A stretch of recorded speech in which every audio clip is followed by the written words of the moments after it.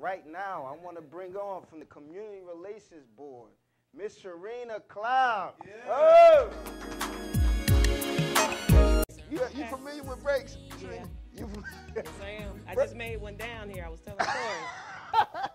Now, she would know.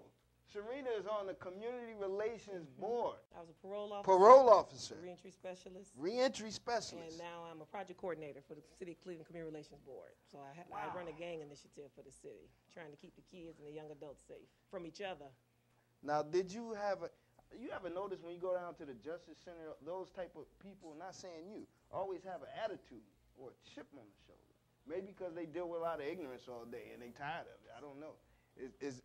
Was that the case with yourself? I mean, can you explain that type of attitude and that type of mentality? I can. Well, luckily I never worked at the Justice Center. Okay. Just Us Center, that's what we used to call it. The Just Us Center. Just Us Center, right. Got that right. Just Us that's in there, unfortunately. But it takes a very special person to work in corrections. Okay. You have to be someone, first of all, that's compassionate and that really likes people and who really wants to give individuals a second chance. Right. So, and then you have to just understand that people make mistakes. But there are some people who do need to be locked up, don't get me wrong. Right. But there are some people who just make mistakes and they just need that opportunity, that guidance to get back on their feet. And then that'd be fine. Now, I'm assuming that most of the individuals in that position of authority, they do start out compassionate and then the job tends to wear on them. And then how do they gain that compassion back? I mean, what brings them back to life to want to actually care and make a change? The key is you never lose it, number one. Number two, you have to have something else outside of that job. But first and foremost, you have to have a strong foundation. And the only foundation that I've found that has worked for me is God.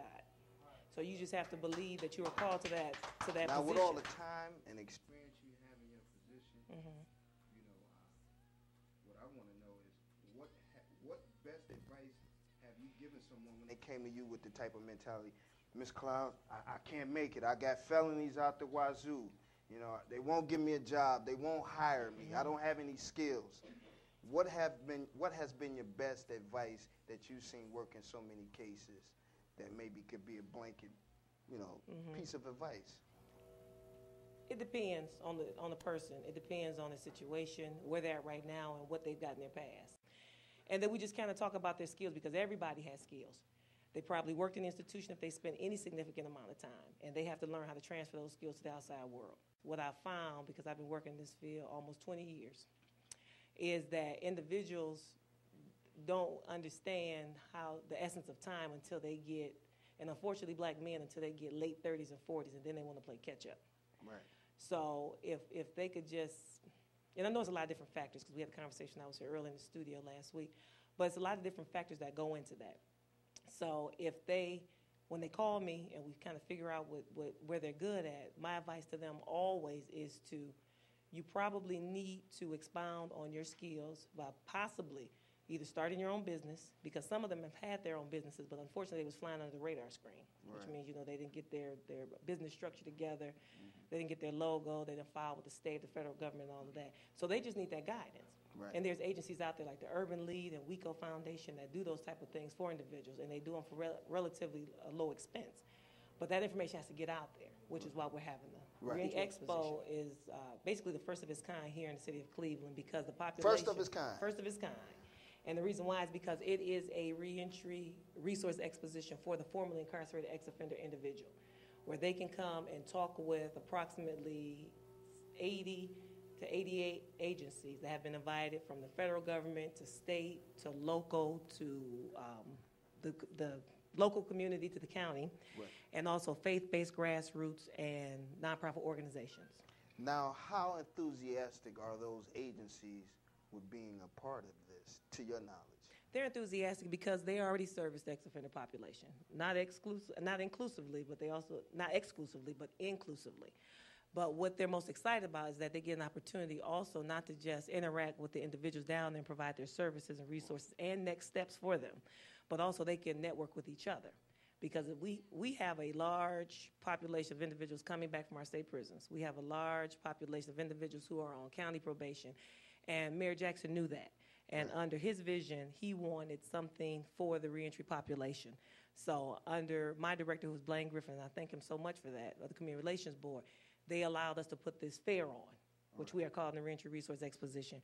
Again, which is one of a kind. They're already talking about next year exposition, but it's for the formerly incarcerated population from 10 to 2.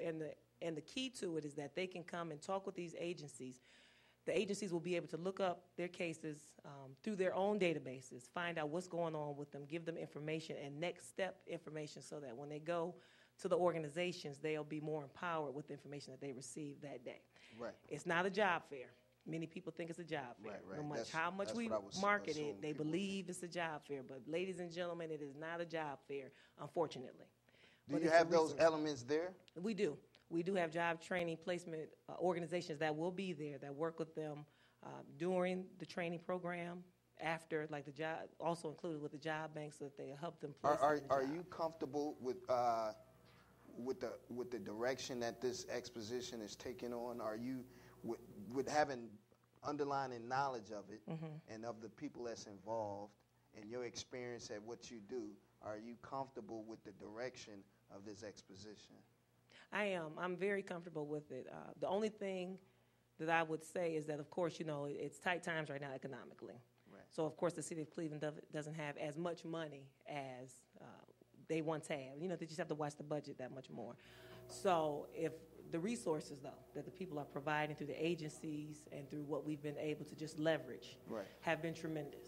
So again, under Mayor Jackson's vision and the Community Relations Board with Director Griffin, also with the Director Cox from Parks and Recreation, everybody has come together to pull this off pretty much in the city of Cleveland, because we know that the population out there needs this type of support. Where is it located and what time and what day? It's going to be on Thursday, April 21st from 10 to 2 at Public Auditorium, right across the street from City Hall.